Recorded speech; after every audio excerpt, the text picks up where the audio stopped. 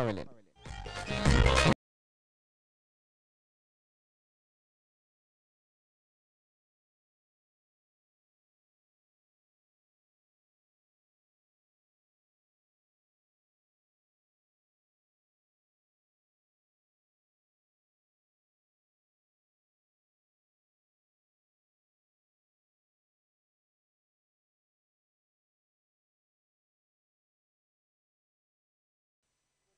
धन्यवाद. त्या जे रोहित आहे निश्चितच दोन्ही संघाचं नाव पाहिलं तर आई गावदेवी आणि कोणतेही जर गाव म्हटलं तर गावामध्ये निश्चितच एका गावदेवीची स्थापना केलेली असते किंवा गावदेवी आईचं मंदिर असतं आणि त्याच अनुषंगाने दोन संघाचं नाव देखील आई गावदेवी आणि मग आमचं डीजे रोहित मार्फत देखील गाणं देखील तेच वाजलं जाते आई गावदेवी जे निश्चितच गायले जाते परमेशमाली यांच्या मधुर आवाजानं.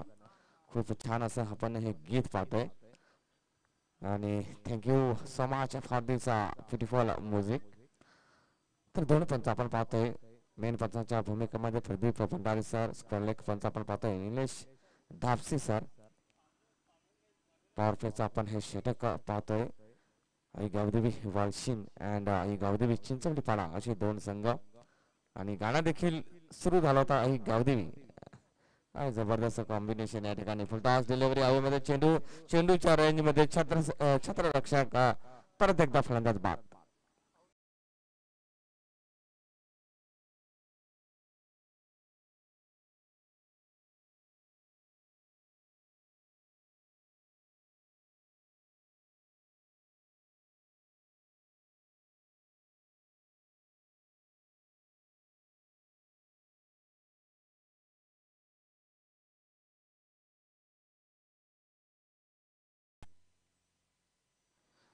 बॅक टू बॅक दोन गडी बाद होतात त्या ठिकाणी. ऑन विकेट हॅट्रिक असणार आहे. जबरदस्त गोलंदाजी केली जाते. आतापर्यंत फक्त दोन धावा देते आणि जितू Pagi on hat trick, wicket hat trick पाहूया. हो हो, यावेळी मात्र निश्चितच चांगल्या पद्धतीचा चेंडू होता. लॉग ऑफ रिझन मध्ये ते एक धाव घेतली जाते या ठिकाणी. फलंदाज कपिल याच्या मार्फत. तर या ठिकाणी रघुनाथ मात्र दोन धावेचं योगदान देऊन बाद झाला. त्याच्यानंतर दिनेश देखील गोल्डन डक आउट मध्ये परतला. Ganesh last delivery. हो, यावेळी बाहेरून नक्की सन्मान देण्याचा प्रयत्न केला जात होता. डिफेन्स करण्याचा प्रयत्न केला गेला होता आणि सुंदर चेंडू. षटक संपलं जाते. सुंदर षटकाची समाप्ती होते. पाहूया जितू पागीने काय जबरदस्त स्टार्ट केलं. जबरदस्त मोमेंट आपल्या संघाला प्राप्त करून दिले. जबरदस्त किक एक पिकअप प्राप्त करून दिलेला. चांगली सुरुवात केलेली आहे. कारण पहिल्या षटकामध्ये फक्त 3 धावा आणि 2 महत्वपूर्ण विकेट या ठिकाणी घेतले जात आहेत. काय जबरदस्त लाजवाब अप्रतिम सुंदर नयनरम्य असे हे षटक आपल्याला पाहायला मिळेल. जितू पागी खूप छान 4 षटकाचा आपण सामना पाहतोय आणि अशा प्रकारची जर सुरुवात आई गावदेवी वालशीन संघाची होताना दिसून येते. अप्रतिम सुरुवात चांगली होते आणि निश्चितच शेवट देखील चांगलं होतं असं म्हटलं जाते. ज्याची सुरुवात चांगली त्यांचं शेवट चांगलं असं म्हटलं जात आहे. तर पाहूया शेवट चांगलं होतं किंवा नाही ते येणारा काल ठरवणार आहे. नवीन गोलंदाज आपण पाहतोय. गोलंदाज तेजा खुळात. हो, यावेळी सफल होऊन मारण्याचा प्रयत्न केला गेला होता. फलंदाज कपिल याच्या मार्फत चेंडू आणि बॅटचा पण एकदा संपर्क तुटला जातोय. सकाळचा सत्र पाहतोय. हवेमध्ये थोडासा दमटपणा निश्चितच असणार आहे.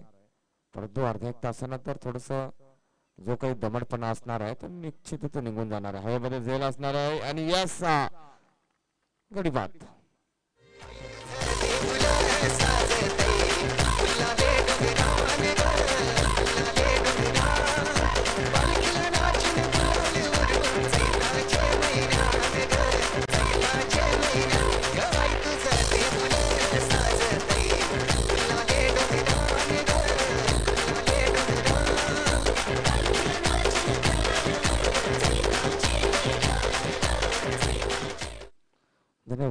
टीसी अप्रतिम संगीत आपण ऐकतोय.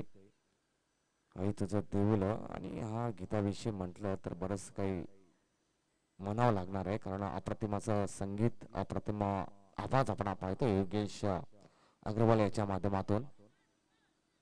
एका गीताने आज योगेश अग्रवाल प्रत्येक घराघरात हा सिंगर पोहोचलेला आहे.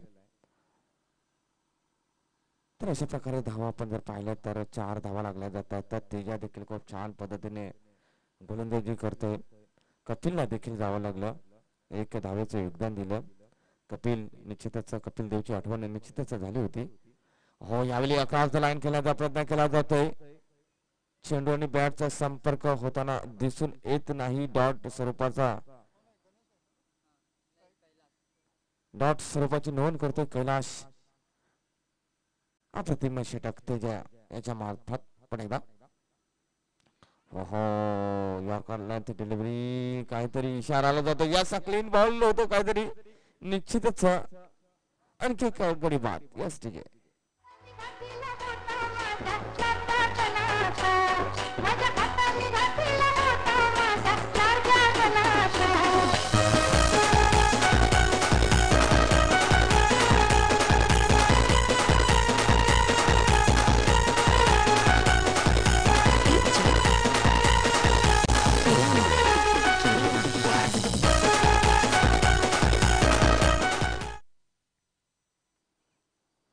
जबरदस्त ह्याच्याकडे सुरुवात केली जाते. तू चल मैं आया या गीताची आठवण होते. आयाराम यादव, गयाराम यादव यांची देखील आठवण होते. आणि तसंच होते आतापर्यंत जर पाहिलं तर जवळजवळ एकंदरीत 4 गडी बाद झालेत. पहिला विकेट 2 या अंकेवर, दुसरा विकेट 2 अंकेवर, तिसरा विकेट 3 या रन्सवर, चौथा विकेट देखील 4 रनवर. क्या बात आहे, बेहतरीन. आणि एकंदरीत धावा फक्त 4. ते देखील मैदानात दुसरे षटक. आणि हे बॅटिंग पिच समजलं जातं. आज भिवंडीमध्ये जर विचार केला, मैदानाबाबत जर विचार केला तर निश्चितच पोगावचे हे मैदान आज पूर्ण आपल्या भिवंडीमध्ये खूप फेमस आहे. यावेळी मात्र गॅप पडला जातो. याचा फाईन लेग आणि लॉंग लेगच्या मध्ये चौकार.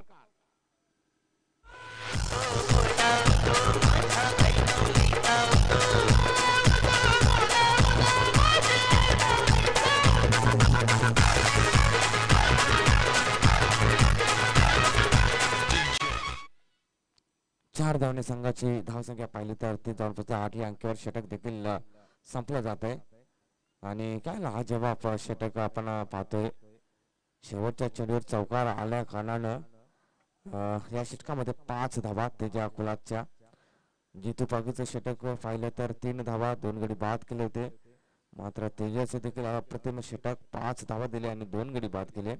एकंदरीत 4 गडीच्या मोबदल्यामध्ये धावफलकावर 8 धावा लागल्या जात आहेत. रोहित येतोय, गोलंदाज क्रमांक 3. स्ट्राईकला असणार आहे फलंदाज, मला वाटतं गणेश. यावेळी पुल केला जात आहे. पुल अँड पॉवरफुल नसणार आहे. झेल होता, हातामध्ये देखील झेल गेला होता. तर त्या ठिकाणी फलंदाज धावचीच्या रूपाने बाद.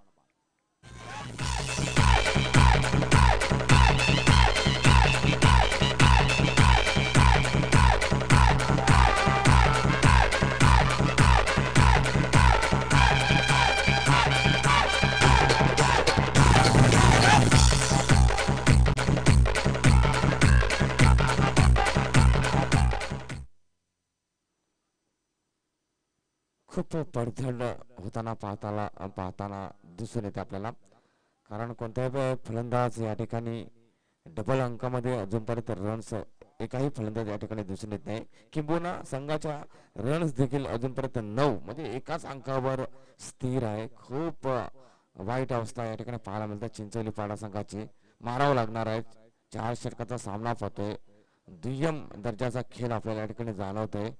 नवीन फलंदाज आपण पाहतोय संदीप पाटील या खेळाडूच्या आठवणीत आहे. नंतर चर्चा करणार. यावेळी full toss delivery long of reason मध्ये जितू पागी त्या ठिकाणी असणार आहे. चांगलं फील केलं जाते. पैकी परत एकच धावावर सांभाळ बांधलं लागलं जाते. क्या बात आहे, बेहतरीन क्षेत्ररक्षण पाहायला मिळालं जाते. एक धावने संघाची धावसंख्या मात्र आता 10 या अंकावर पोहोचली जाते.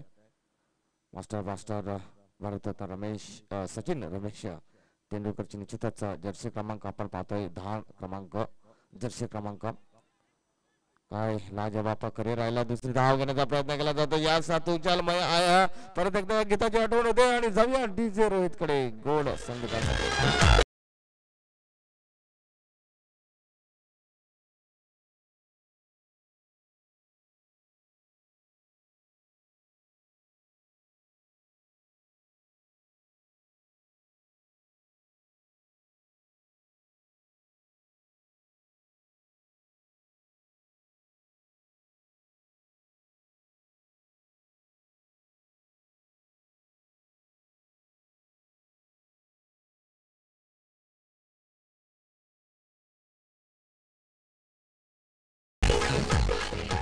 धन्यवाद. डीजे निश्चितच अखंड महाराष्ट्राचे दैवत हिंदवी स्वराज्याचे संस्थापक छत्रपती शिवाजी महाराजांच्या नक्कीच आधारित आपण गीत ऐकते आणि काय लाजबापा गीत हे आपण ऐकतोय महाराजांचं.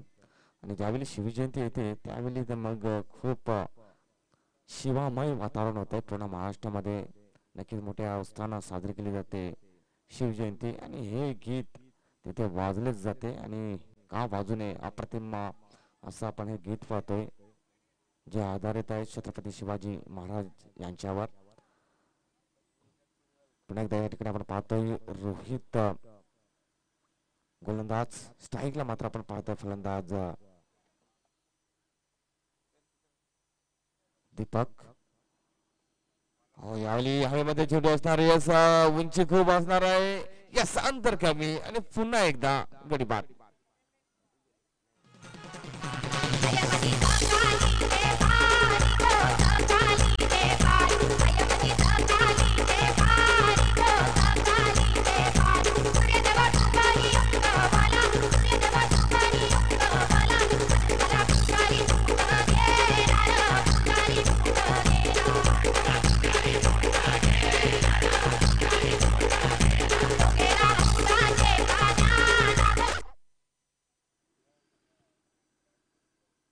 पूर्णपणे जी बॅटिंग लाईनअप आहे या ठिकाणी चिंचोली पणा संघाचे पूर्णपणे ब्रोकन केलेले उद्ध्वस्त केलेले आहे आणि काय जबरदस्त गोलंदाजी या ठिकाणी पाहायला मिळते रोहित तेलिवरे या गोलंदाजामार्फत. मात्र स्ट्राईकला पुन्हा एकदा आपण पाहतोय फलंदाज गणेश मात्र अजूनपर्यंत टिकून आहे त्या ठिकाणी. नव्याने फलंदाज आपण अनिल पाहतोय नॉन स्ट्रायकर साठी.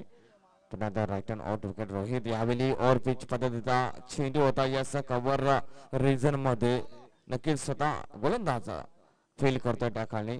खूप छान रनअप केलं फेल केलं आणि 2 धावा या ठिकाणी मिळाल्या जात आहेत फलंदाज गणेश याला. 2 धावणे संघाची धावसंख्या मात्र थोडीशी पुढे सरसावली जाते ती म्हणजे 13. मैदानात तिसरे षटक पाहतोय रोहित तिलिवरी या गोलंदाजामार्फत. रोहित या नावाने रोहित शर्माची आठवण तर निश्चितच होते ज्याने काय जबरदस्त आपलं करिअर सजवलं आणि खूप नाव मात्र पूर्ण क्रिकेट जगतामध्ये आपल्या नावाचा गाजावाजा केलेला आहे रोहित शर्मानं. आणि आज मात्र रोहित देखील खूप छान गोलंदाजी करतोय. या ठिकाणी तिसरे षटक देखील संपलं जात आहे.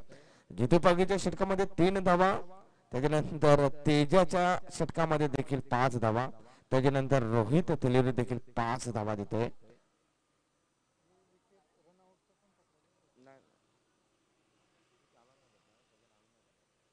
आणि एक गडी या ठिकाणी बाद करतोय. एकंदरीत 6 विकेटच्या मोबदल्यामध्ये धावा लागल्या जातात 3 षटकाच्या समाप्तीनंतर फक्त न फक्त 13. मी म्हटलं होतं सुरुवात चांगली तर शेवट चांगला हे जे म्हटलं जातंय ते का म्हटलं जातंय त्याचा एक लाईव्ह उदाहरण आपल्या समोर आलेलं आहे.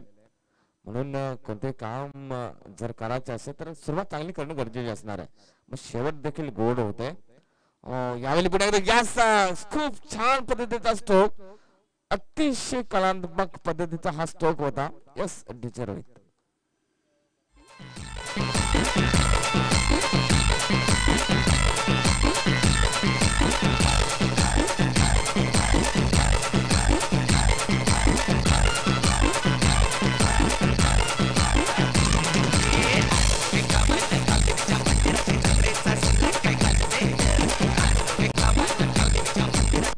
धन्यवाद डीजे. तर निश्चितच काय जबरदस्त फटका षटकार मारला जात आहे या ठिकाणी.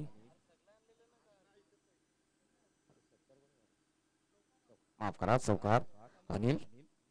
हो, यावेळी पण एकदा लांबून खेळण्याचा प्रयत्न केला जातोय. पंच प्रदीप भंडारी यांच्या माध्यमातून खराब चेंडूचा इशारा आला जातोय. ऑफ स्टंप सोडून ही डिलिव्हरी रिलीज केली गेली होती. त्याच अनुषंगाने कुठेतरी खराब चेंडूचा इशारा आला जातोय. पण एकदा हो, यावेळी स्टेप आउट करून मारण्याचा प्रयत्न केला जातोय. यावेळी कॉर्ड बिहाइंड होतो मला वाटतं. यस, गडी बाद.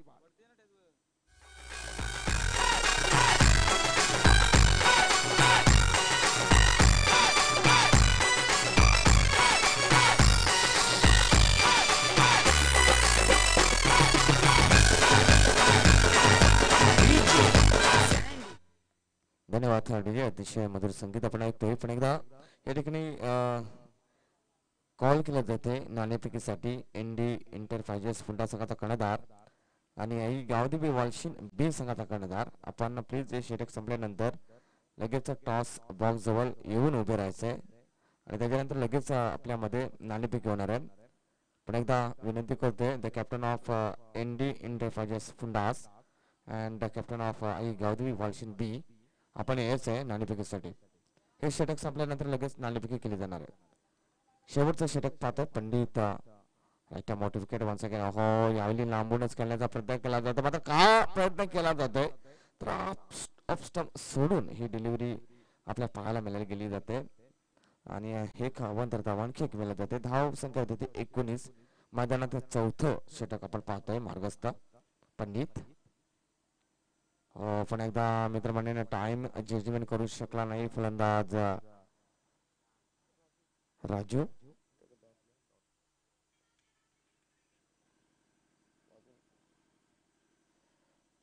राईट मोठे विकेट वर सगळ्यांना फुल टॉस डिलिव्हरी. हो, फॉलो थ्रो मध्ये निश्चितच अवघड अशी संधी होती, परंतु नो प्रॉब्लेम, कारण स्थिती खूप छान आहे वालशिन आई गावदेवी वालशिन ए संघाचे आणि त्याच्या अनुसार कुठेतरी अशा प्रकारचे झेलसाठी प्रयत्न केले जात नाहीये. आतापर्यंत धावा पाहिले तर 20 धावा लागल्या जात आहेत. पंडित खूप छान गोलंदाजी करतोय, पंडित तेलिवडे. यावेळी पण एकदा क्रॉस द लाईन करण्याचा प्रयत्न केला जातो. यास कॉर्ड बिहाइंड होतोय, आणखी एक गडी बाद होतोय यासाठी.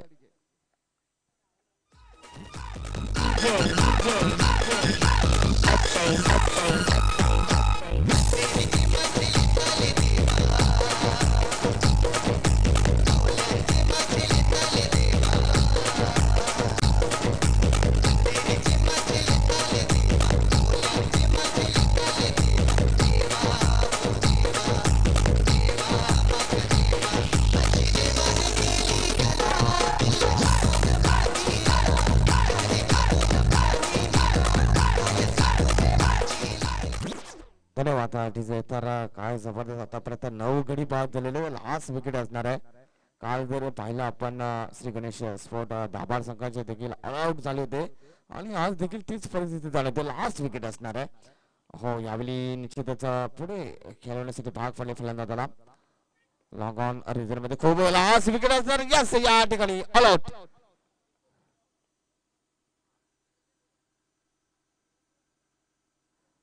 आपण संकल्प चषक 2021 मध्ये पाहिलं जय शिवाजी अनगाव संघाला, तिथे देखील जय अनगाव संघ पूर्णपणे ऑल आउट झाला होता. त्याच्यानंतर कालच्या दिवसामध्ये श्री गणेश स्पोर्ट दाभाड संघ पाहिला, पूर्ण ऑल आउट झाला होता आणि सकाळच्या सत्रामध्ये पहिल्याच सामन्यामध्ये या ठिकाणी आई गावदेवी चिंचवली पाडा हा देखील ऑल आउट होते. तर पाहूया धावा मैदान लागले तर 21 आणि 22 धावांचा लक्ष असणार आहे 4 षटकामध्ये आई गावदेवी वालशिन ये संघासमोर.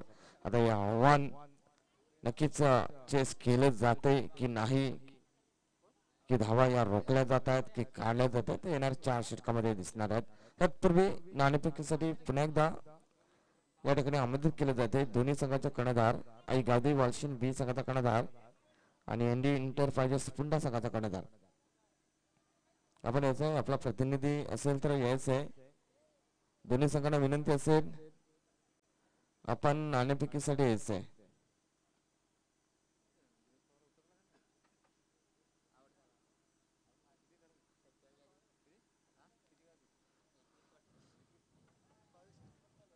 वालशिंग संघाचा कर्णधार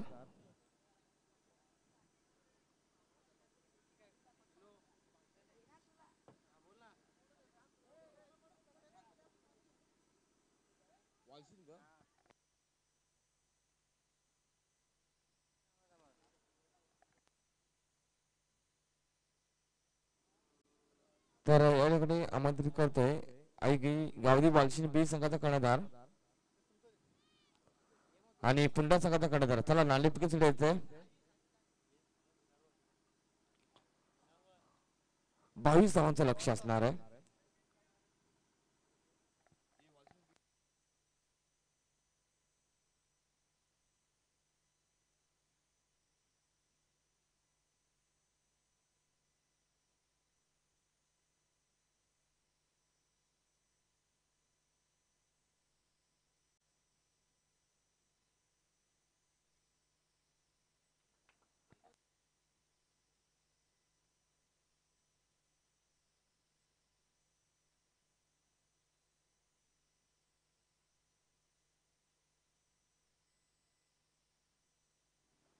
आई गावदी स्पोर्ट पोगाफाट आयोजित आपण चषक 2021 आपण पाहतोय.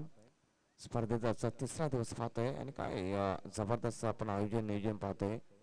ही स्पर्धा आपण यूट्यूब लाईव्हच्या माध्यमातून आपल्या मोबाईलवर देखील पाहू शकतोय आणि जबरदस्त ही स्पर्धा ही आपण पाहतोय. 4 दिवसाची स्पर्धा आपण ही पाहणार. उद्या मेगा फायनल आपल्याला पाहायला मिळणार आहे आणि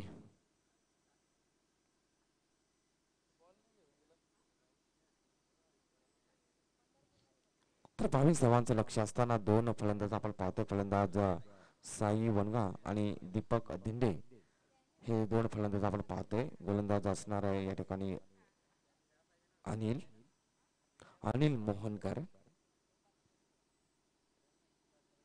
स्ट्राईकला असणारे मला वाटतं दीपक. नॉन स्ट्रायकर साठी असणारा साई वनगा. सलामीची जोडी 22 धावांचं लक्ष 4 षटकामध्ये निश्चितच त्यांच्या समोर असणार आहे. आता या धावा रोखल्या जात आहेत की काढल्या जात आहेत ते निश्चितच 4 षटकानंतर आपल्याला समजणार आहे. First delivery from Anil to the Deepak. Right time out to wicket. यावेळी हवेमध्ये चेंडू असणार आहे. या चेंडूच्या खाली शतरक्षक झेल मात्र या ठिकाणी ड्रॉप झालेले. संधी होती, मोठा फलंदाज बाद होऊ शकला असता. अशा प्रकारचं झेल घेणं गरजेचं असतं क्रिकेटमध्ये. कारण क्रिकेट मध्ये किंवा क्रिकेट खेळामध्ये जे काही विभाग असतात, क्षेत्ररक्षण असो किंवा गोलंदाजी किंवा फलंदाजी, या सगळ्या विभागामध्ये काम चांगलं करावं लागणार. काम चांगलं केले नाही तर मग जमणार नाही. आपल्याला घरी जावं लागणार.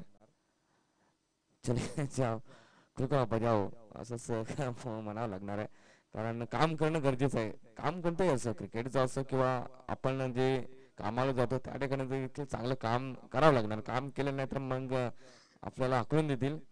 तसंच क्रिकेटचं आहे. क्रिकेटमध्ये देखील खूप छान पद्धतीने काम करणं गरजेचं आहे आणि ते करावं लागणार आहे. जर काम येत नसेल तर मग सराव करावा लागणार आहे. आणि क्रिकेट खेळाविषयी म्हटलं तर कमीत कमी दिवसातून 1 तास हा सराव करणे गरजेचे असतं.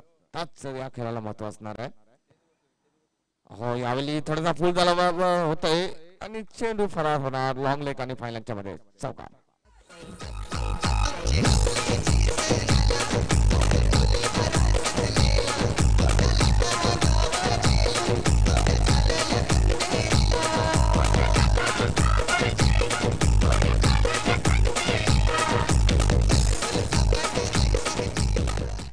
धन्यवाद. रोहित मधुर संगीत आपण ऐकतोय ते देखील मला वाटतं योगेश अग्रवालने गायलेलं हे गीत. खूप जवळजवळ 7-8 वर्षापूर्वी हे गीत रिलीज झालं होतं आणि आज देखील खूप जोमाने डीजे ऑपरेटर यांच्या कलेक्शनमध्ये हे गीत असते आणि ते वाजले देखील जाते. शैलीचा वेध घेतला जातोय आणि 1 धाव मात्र या ठिकाणी घेतली जाते. एकत्रित धावा पाहिल्या तर 5 अंकावर पोहोचताना दिसून येतात. दीपक आपल्या एका धावावर खेळतोय. साई मात्र खणखणीत चौकारानं आपलं खातं देखील उघडलं होतं. लेफ्ट हँड बॅट्समन पाहतोय. पण एकदा राऊंड टू विकेट. पण एकदा सफळ होत आहे, परंतु ह्यावेळी विकेट किपर मिस कलेक्शन करतोय त्या ठिकाणी. आणि निश्चितच मित्र म्हटलं जातंय काम चांगलं झालं नाही तर मग 22 देखील इशारा देतो. एस चौका.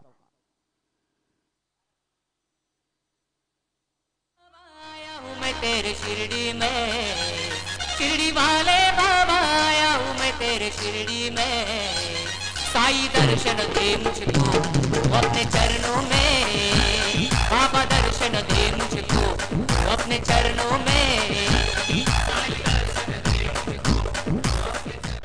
धन्यवाद. तर या ठिकाणी मित्र म्हणेन विकेट किपर या ठिकाणी मिस्टेक करतोय, चुकी करतोय. आणि क्रिकेटमध्ये चुकीला माफी नाहीये. 4 धावा या द्याव्या लागल्या जातात.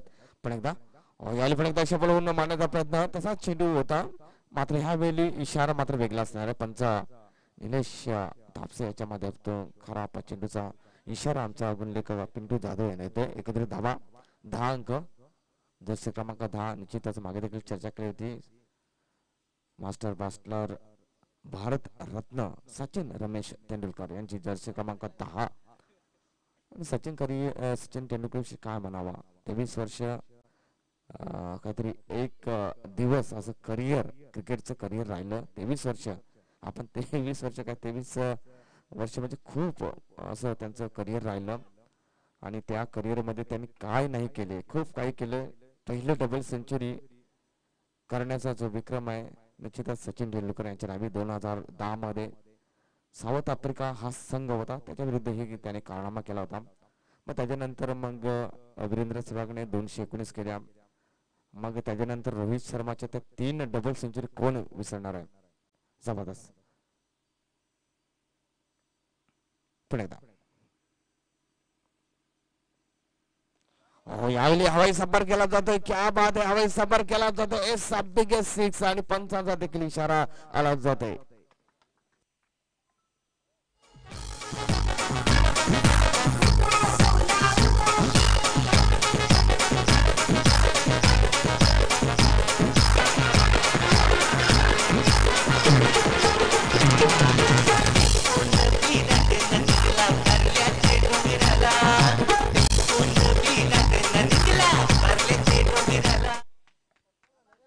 धन्यवाद डीजे. तर धाव संख्या होते 17. अशी अंक सांभाळत जाते 17. पण एकदा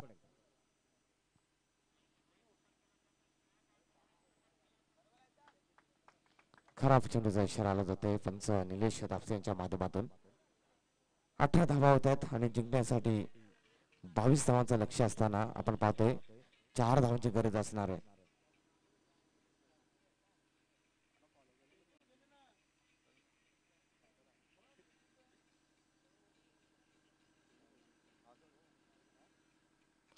नेक्स्ट डिलिव्हरी 1 सेकंड.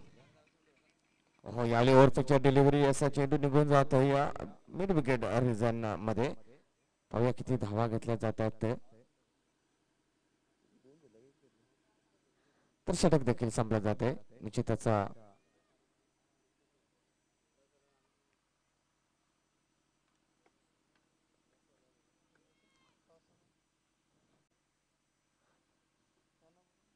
तर धावा होत आहेत एकंदरीत 19 आणि 3 धावाची गरज असणार आहे.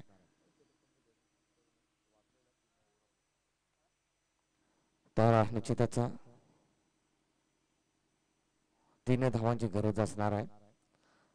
षटक मात्र दुरावलं जाणार आहे. लांब लचक असा क्षेत्ररक्षक आता लावलं जाणार आहे, परंतु धावा वाचवणे खूप कमी असणार आहे. 3 धावा 18 चेंडू आणि 3 धावांची गरज असणार आहे.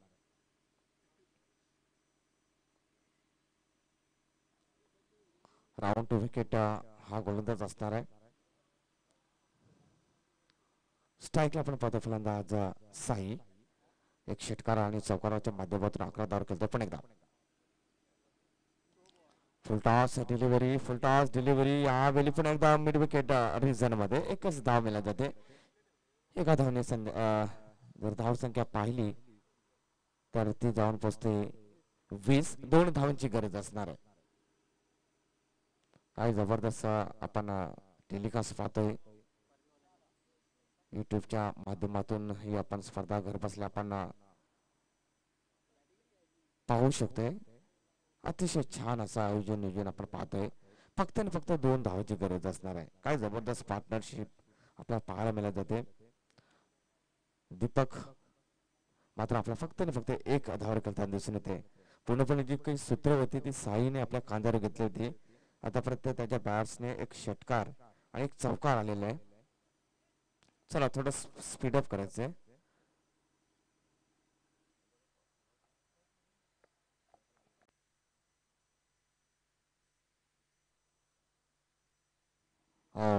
पाहूया पण त्याचा काय निर्णय होतो. याचा खराब चेंडूचा इशारा आला जातोय. आणखी 1 धाव मिळाली जाते. Score is a level. फक्त 1 धावाची गरज असणार आहे. पूर्णपणे जबरदस्त फलंदाजी केली. अतिशय छान पद्धतीने फलंदाजी पाहायला मिळाली साई आणि दीपक देखील छान पद्धतीने त्याला सपोर्ट करतोय. पुन्हा एकदा यावेळी विजय स्टॉक मारला जातोय. नाही यस झेल होता परंतु झेल ड्रॉप झाले जाते आणि अशा प्रकारे निश्चितच विजय संपादन करतोय आई गावदेवी वालशीन ये संघ. आणि या स्पर्धेतून नक्कीच बाद होते आई गावदेवी चिंचवली बेटा. Hard luck captain of Chinchwali आणि खूप खूप शुभेच्छा देतोय. हार्दिक अभिनंदन द कॅप्टन ऑफ आई गावदेवी वालशीन ये. तर निश्चित आपण जाऊया मॅन ऑफ द मॅच कडे जाऊया. जर मॅन ऑफ द मॅचचा विचार केला तर निश्चितच त्या ठिकाणी आपण पाहतोय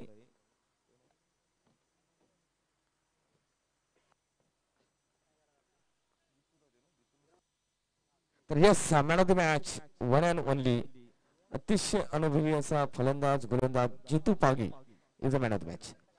जितू पागले विनंती असेल आपण यायचं आहे.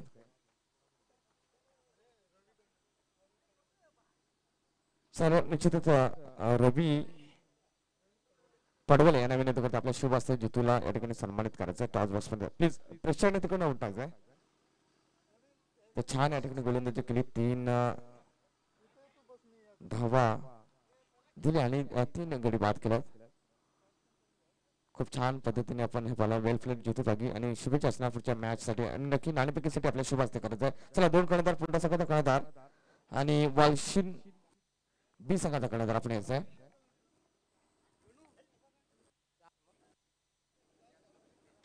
चार षटकाचा तर 4 षटकाचा सामना असणार 2 कर्णधार. तर नक्कीच मान्यवर विनंती असणार नाणेफेकी करायची.